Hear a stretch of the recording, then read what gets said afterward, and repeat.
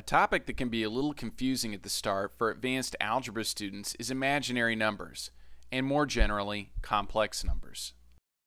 Sometimes problems require us to take the square root of -1. We call this number I. If this feels fake or artificial to you, remember you probably felt the same way about negative numbers the first time they were introduced to you. We can take the square root of other negative numbers in the same way. So the square root of -9 is 3i. An important property of imaginary numbers is that since the square root of -1 equals I, if we square both sides of that equation, we can see that I squared equals -1. Complex numbers have a real and imaginary part. Their general format is a plus bi, where a is the real part and b is the imaginary part. Let's say we are asked to multiply these two complex numbers together. By multiplying the first, outer, inner, and last terms, or foiling, we get a plus 4i minus 12i minus 6i squared. 4i minus 12i is -8i, but also remember that I squared equals -1. That means we'll have a plus 6 at the end of our expression. Combine that with the 8 to get 14 minus 8i. Another common problem with complex numbers is rationalizing.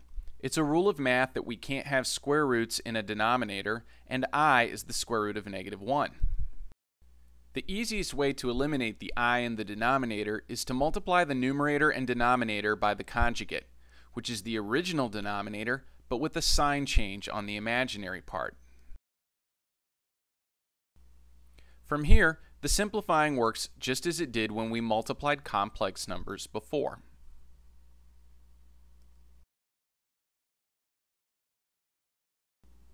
Now let's take a look at complex numbers on a graphing calculator.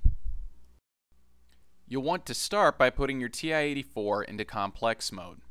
Press mode and select a plus bi for complex. This will allow the calculator to display the square root of negative numbers. Now quit back to the home screen. Check to make sure you set the calculator's mode correctly by taking the square root of -9. You should see 3i. Next, we'll multiply two complex numbers together. The I button is actually just the decimal button. You'll need to press second to access it.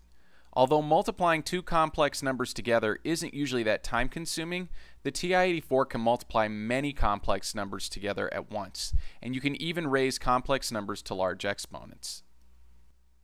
Unfortunately, the new fraction modes offered on TI-84 OS 2.53 do not play nicely with complex numbers.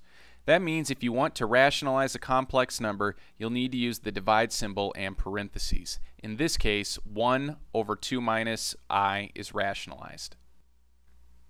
If you're using an older version of the 84 OS, at this point you can go into the Math menu and convert back to a fraction. This functionality appears to be broken in OS 2.53, and we hope TI will fix it in a future update.